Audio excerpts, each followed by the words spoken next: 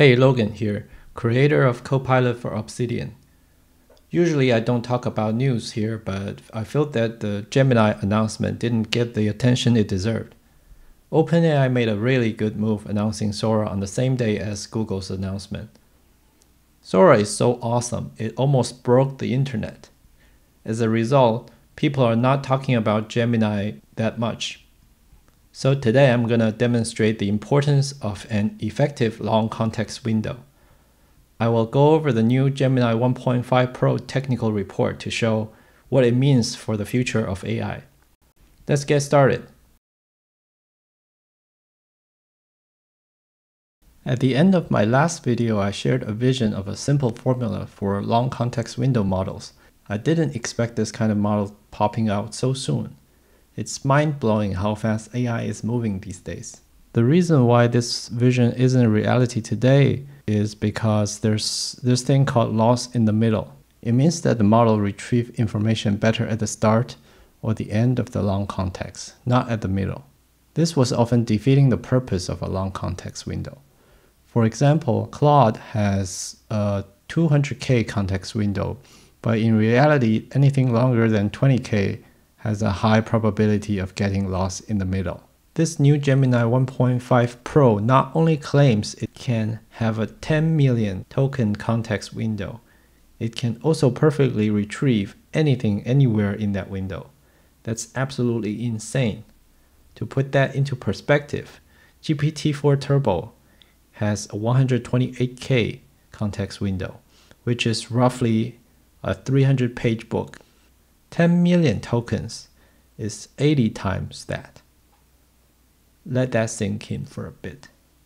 Aside from that flawless retrieval, it can also generalize zero-shot to extremely long instructions, and it's native across different modalities such as text, audio, and video.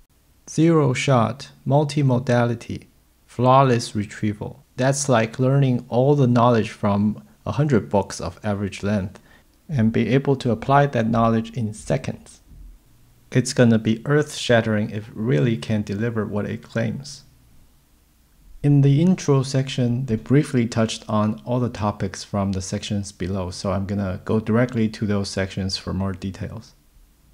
This new model has a sparse mixture of experts transformer architecture. They've made a bunch of improvements like using a learned routing function to send inputs to the right parts of the model. This means it can handle more parameters without slowing down.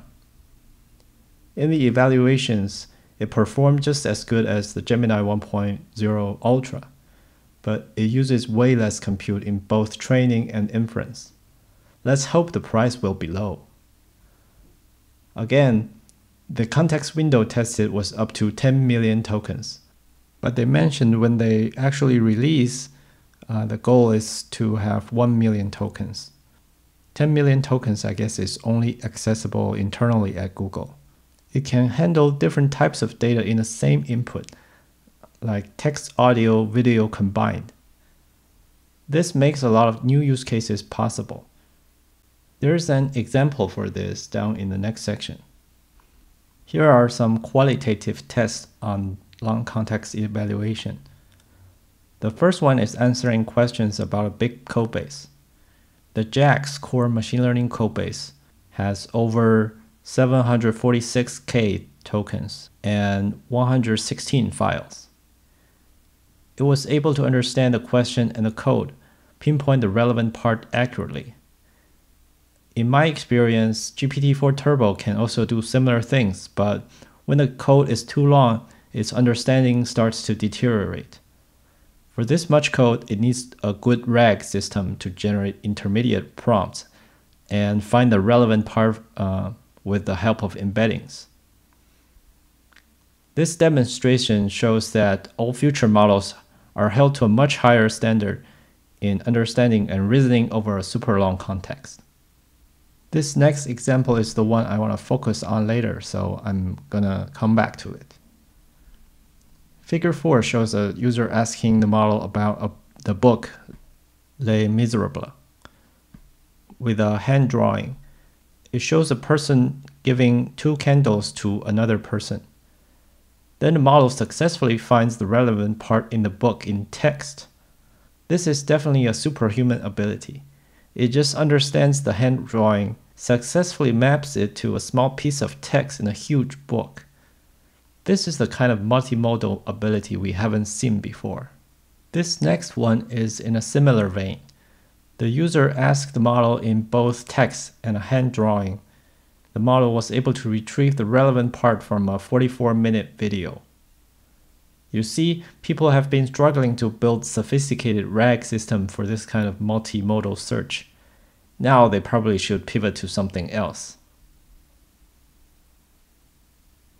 This next section is mostly running the test called Needle in a Haystack. This is a test first proposed by Greg Kamrat. The idea is pretty simple. He inserts a sentence randomly into a long context and check if the model can retrieve it. Greg has a GitHub repo to automate this test. The target sentence, aka the needle, is the best thing to do in San Francisco is eat a sandwich and sit in Dolores Park on a sunny day. And it is inserted in different positions, or depths as he calls it. He has a great video explaining it. Please go check it out if you're interested in the details. Here in the Gemini report, it is the same idea. The only difference is Google has more money to run it many more times for statistical significance. In figure 7, we can see GPT-4 Turbo actually did a perfect job up to its full context window of 128K. Gemini 1.5 has a perfect score up until 500,000 tokens, and only a few misses up to 10 million. Next, we have the same test in video. There's a secret word in text embedded randomly in the video as the needle. GPT-4v API only supports up to 3 minutes of video upload, and it did a perfect job. Gemini 1.5 did flawlessly up to 3 hours. I hope OpenAI will do this test internally soon and show us their full capability, but that probably won't happen until the GPT-5 release. Similarly, we have this same test in audio. This time, since GPT-4 API doesn't have support for audio natively, it needs Whisper to transcribe to text first and then run through the text API, whereas Gemini 1.5 supports audio natively. Again, Gemini 1.5 has a perfect score for the full 22 hours of audio, while Whisper plus GPT-4 Turbo didn't do well. I guess it's mostly the failure from Whisper. They probably chose some secret word that Whisper has a hard time transcribing on purpose.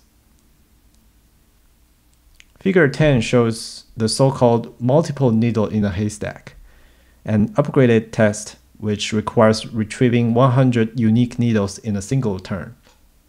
We can see GPT-4 Turbo's recall trending down much faster than Gemini, and Gemini's downward trend is quite steady up to the 1 million token limit.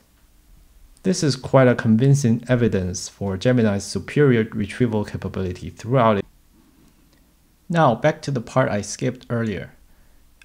Gemini 1.5 was given the task to translate this Kalaman language to English. This language has fewer than 200 native speakers worldwide. There's no material online. That means the model had no chance of seeing it during training. And for this task, the model only has access to a grammar book and a dictionary. Here in this table, it shows a side-by-side comparison against Claude and GPT-4 Turbo. All models did a very bad job when they don't have any context provided, meaning they all haven't seen this language in their training. So this is a good test to see which one can really learn from their context only. Then with half a grammar book provided as context, GPT-4 scores the worst, 2.38 and 4.02 in human evaluation. Claude scores slightly better than GPT-4 at 3.68 and 4.54. Gemini 1.5 has the best score, 4.16 and 5.38. Of course, the other two models couldn't fit the whole book in their context. Only Gemini has the full book score, which is even higher, close to a human language learner. I think the significance of this test is the greatest in this whole report. It shows that Gemini can truly learn from really long and complex instructions. Think about we as humans reading a big-ass grammar book of 573 pages for the first time. How well can we translate the language? I guess very badly. This human language learner in this comparison is most likely not new to this language. So when we say it approaches a human language learner, what we are really saying is the model sees a completely new material for the very first time, and it reached a level of a human who studied it for quite a while. The significance of this is not to be overlooked. It gives me a feeling similar to when I saw GPT-4 for the first time. In the near future, this kind of AI will enable a ton of new use cases. After this, they evaluated the new model on core abilities like reasoning, math, science, multilinguality, coding, and instruction following. The new 1.5 Pro model beats the old 1.0 model by a large margin, and even beat the 1.0 Ultra slightly on all text-based tasks. One thing I find sneaky is that they don't compare the model's core ability against GPT-4, such as math, reasoning, coding, etc. They were only comparing against their old models. The GPT-4 comparisons remained in the retrieval and the Kalman translation part. But given that they said Gemini 1.5 Pro beats even 1.0 Ultra at coding, and based on their video demo, it should be more or less comparable to GPT-4 in reasoning. Again, to clarify, most of us will get access to the 128K window when it releases.